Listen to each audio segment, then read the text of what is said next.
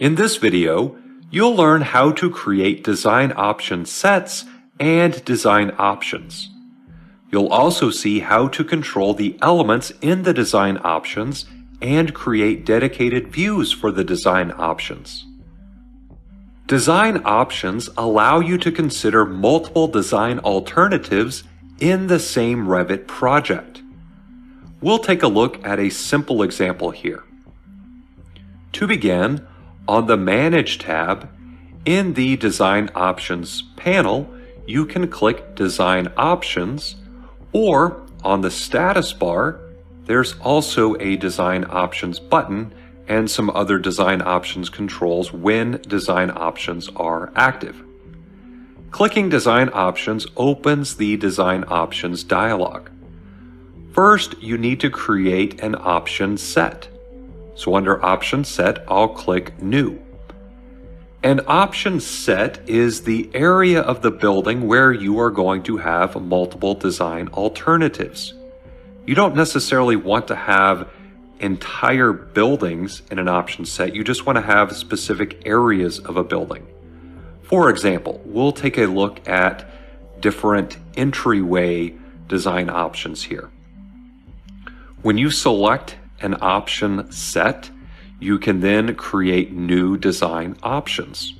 So I'll click New under Option, and now I have Option Set 1, and I can rename it. I'll click Rename, and I'll change the name to Entry, and then I'll click OK.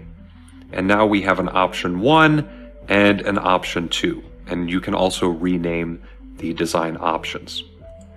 So right now, Option 1 is the primary option, and I will click Close to close the Design Options dialog. And now we can see the other controls are active on the status bar as well as in the Design Options panel. The first thing I'm going to do is select the wall here at the top and then switch to the Manage ribbon, and I'm going to click Add to Set. And the reason is because I'm going to be modifying this wall as I'm looking at the different design options. This opens the Add to Design Options Set dialog, and I can choose the design options set here in the dropdown. In this case, we just have one. And then I can choose the design options that I want to add the wall to. So I'm going to leave both of them selected and then click OK. Next, I'm going to change the active design option to Option 1, and I can do that here in the Design Options panel or on the status bar. Now I can model and add elements that are a part of this design option.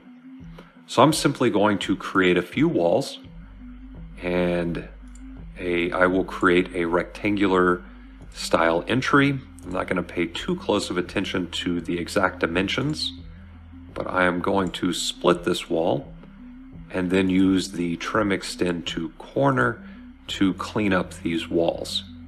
And then I'll click Modify in the command, and now I have the Design Option 1 entry. I'll switch back to the Manage tab, and now I will change the active design option to Option 2. Next, I will model a wall for Option 2. This time I'm going to use the Start End Radius Arc tool. And once again, I will clean up the wall corners here.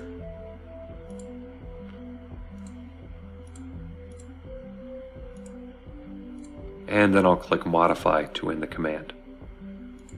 Now, when I switch between the design options, you can see the alternative designs that we have modeled. Additionally, we can create dedicated views for each design option. For example, I will duplicate level 1. I'm going to select Duplicate View, Duplicate, and then I'm going to rename it. I'm going to rename it Level 1, Option 1. And I'll rename the other one to Level 1, Option 2.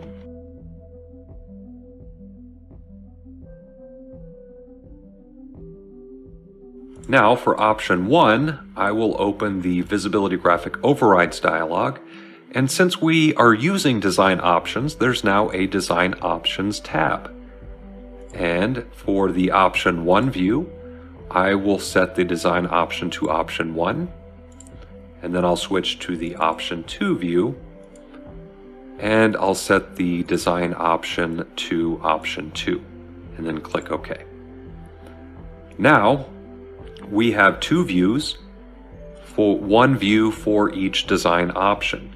And we could continue by creating sheets and placing the views on sheets if you needed to create some type of output where you're going to be presenting these design options. But as you can see, you can control the active design option to see what's visible, and then you can even choose the view and have a dedicated design option in each view. At some point, you need to arrive at your final design, and you can go into the Design Options dialog and make that design option the primary design option. For example, if we decide to go with option 2, what we can do is, so we're actually editing option 1, so I'm going to click Finish Editing, and then we can select option 2, and under option, click Make Primary, and it is now the primary design option. You'll likely get a warning because there's a closer relationship between the primary design option and the main model, but we can dismiss that warning by clicking in the dialog.